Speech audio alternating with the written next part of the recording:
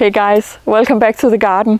It's late August and the result is in on the seaweed potato bed, and I'm not impressed, I must say, but we will see how many potatoes are underneath this the dead sort of potato plants, and just make a verdict. Is this a good plan or not? I will say that this has been the strangest of summers, and I'm trying not to be too spooked about it, but we've had 6 weeks of intense drought in the beginning of the summer, and I didn't water this bed more than once. Maybe I should have. That's one thing to consider. And then we've had the rainiest, wettest, coldest July. So actually I read the other day that we've had 29 days without a summer day. So it hasn't been very warm. And maybe that's also part of why this bed did the way it did. I'm sure it is. So it's always hard to tell what is what and why it is, but those are some of the conditions that we've had to work with this this summer. I have liked the bed, I have liked the look of it, and but now all the potato plants have withered, and I just wanted to pull some up and see how many we can find underneath. We have had a few, but I have not been impressed with the size. It's really strange. You see, these are tiny potatoes, and they have been growing here for quite a while, so this really hasn't worked this year. Maybe it's the variety, I'm not sure. I will try a different variety next year. But now, I mean, I'm taking them out, and this will be like lovely in a salad, but it's not like it has been an efficient use of space, I think, in terms of how many calories we are getting out of these tiny, tiny potatoes. So you can see it really is not a lot, and they are tiny.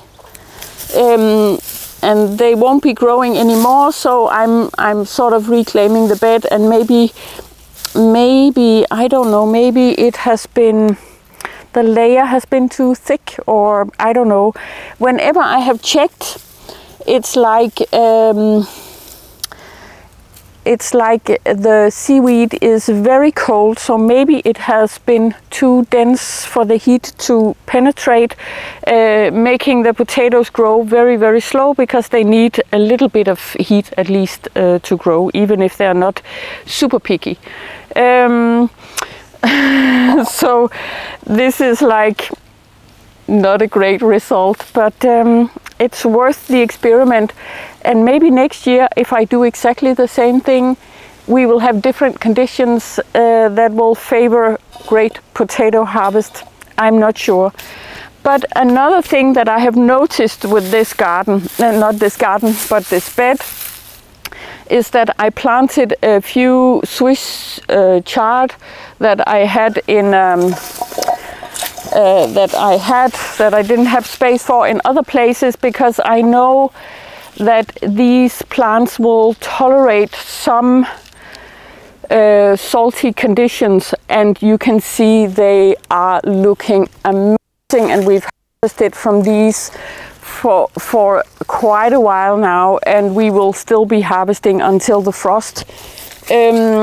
So I will be considering, maybe, I think I will try potatoes again next year to see what happens, maybe with a different couple of varieties. But I also really feel like making maybe half of the bed ready for Swiss chard, and adding some white ones and adding some orange ones in the mix. I think they look powerful and potent and amazing.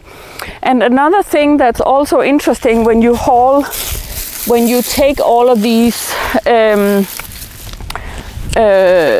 trailers of seaweed, you of course you get a lot of seeds from the beach also. And as you can see, this is actually a sister of the Swiss chard. So this is like a beach beet, we call it, strandbede, and these are edible too, and they have a bit of an intense taste also, so I mix it in with the Swiss chard, and that's perfect. Also these different kinds of, I think they're called Atriplex mele. So this is a family of plants that lots of them are edible, and they have been grown as a vegetable earlier on. And also this one is maybe looking more like your average Atriplex HeyHo. So these are also edible, and I'm just finding it interesting that these seeds are in this in the bed and in the seaweed, and we get it's freebies in a bed like this.